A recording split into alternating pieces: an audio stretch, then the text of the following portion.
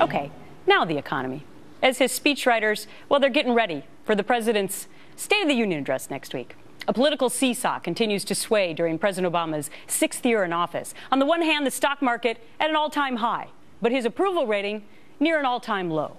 And despite the surge in the markets, a new Gallup poll finds this: 67% of Americans say they are very or somewhat dissatisfied with the way wealth and income distribution is working. So what is the president going to say next week that can help turn things around? Stuart Varney is here now, the host of Varney and Company. All right, Stuart, if you're writing the speech, what can he say? I'm going to distract attention from the state of the economy and from the chaos of Obamacare. I'm going to attempt to unite my party around the issue of income inequality. It's not fair, the president will say. I think he will propose policies like tax the rich. That's fair. Keep the safety net. That's fair. Raise the minimum wage. That's fair. Open up opportunity by keep on investing in education. That's very fair. I think he will play that card. Income inequality is bad. I will set the record straight. I will set things around. I'm the fair president. I think that's what he'll say. But here's the thing, Stu. You and I have known each other for quite some time, and we've heard this before. Yes. We've heard this in State of the Unions before from the president. But is he doing it again because it worked in getting him reelected? No, he's not. Well, he's doing it because, yes, it did get him re-elected, but it has not worked. During the Obama years, the income gap has grown more widely and more rapidly than under any other president in America's history. In the first 3 years, the first 3 Obama years, the income gap, 95% of the new income went to the top 1%. The top 1% had their incomes go up 31%.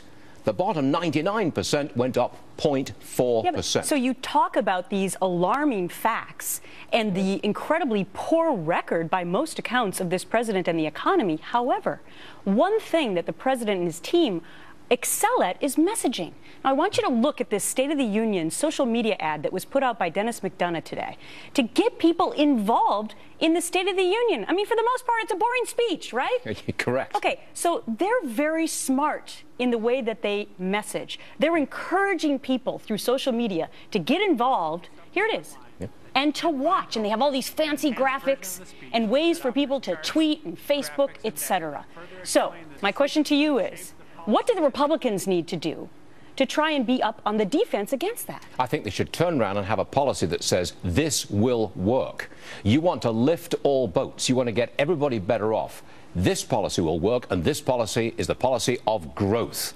You give me 4, 5, 6% growth in this economy, that will raise all boats, that will create jobs, that will raise incomes, that will fix a little bit this widening income gap. That should be the Republican message.